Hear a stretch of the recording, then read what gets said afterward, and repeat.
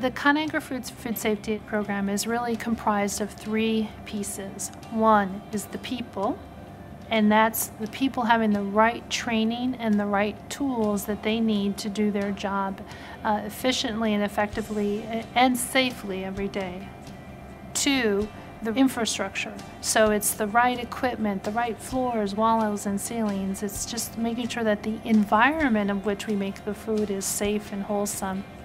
And three, it would be the programs, ensuring that we have the best in-class programs in place to make safe, wholesome food every day and every minute of the day.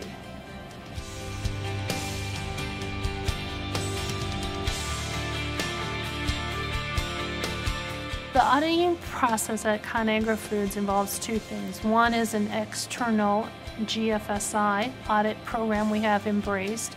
GFSI stands for Global Food Safety Initiative, and the third party comes in and measures us and makes sure that we're meeting our global standards. In addition to that, we also have our own internal audit team that we've created and that we send in unannounced to every plant to make sure that their systems and their programs are where they need to be and we're applying the best practices. ConAgra has come a long way in the last 5 to 6 years in raising that bar for food safety.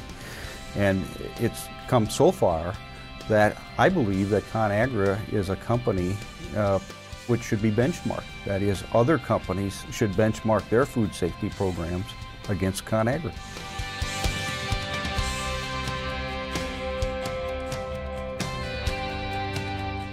Our belief is that food safety is not something that's a competitive advantage.